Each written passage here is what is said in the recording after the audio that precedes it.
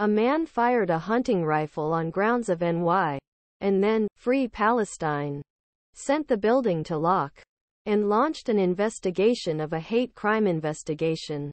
According to police, Albany Police Chief Eric Hawkins, authorities around 14.00 hours investigating the fire said, as a hate crime at the Temple of Israel in the state capital. In a briefing on Thursday, the man made 2 shots while making threatening expressions. Before he was arrested, man dropped his shotgun and said to the audience that he was victimized to audience.